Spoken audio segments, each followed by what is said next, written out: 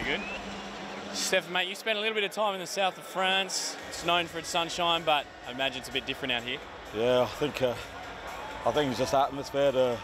The sun's really hot, and yeah, but I think it was good fun. You know, great experience for the boys. It's something hardly any of us has ever done before, and yeah, I'm glad that we got invited to come, and hopefully you guys will keep inviting us. Obviously, the sevens has played the world over, 15s has played the world over, 10s is a new concept. You personally, mate, how did you find it and the position you were playing? Yeah, I thought it was good. I do recommend you up it to a Brisbane 20s, 20 on 20. But no, I think the concept is awesome. You know, you need to have that different variety of rugby, and I think it's fun for everyone to watch, and especially some of the players as well. You learn different skills, and I think you just got to keep going.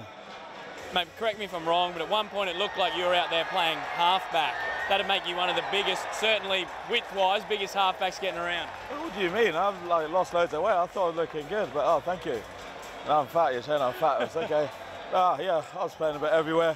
No, I just wanted to have a kick at goal, and the only way I could have a kick at goal is if I play scrum half. So the coach put me in, and you nailed it. Yeah. Hey.